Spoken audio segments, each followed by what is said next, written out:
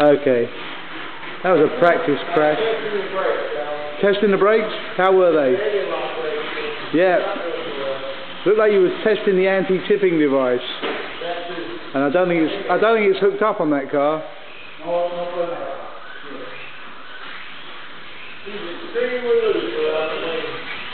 Oh yeah, no downforce, that's what the problem is. Quite the track, isn't it? Oh yeah. Yeah, given a choice between a routed wood track in my basement, honestly I'd take this one. Well, I've been talking with Ivan about that, about what we can do to get them in the market. And the reason I would say I would take this one is because I can change it. Yeah. Well, you can change a routed one if you've got a chainsaw. Yeah, that's a problem. or if you move, it's you're screwed. George isn't, but you know it takes 3 people to move that track.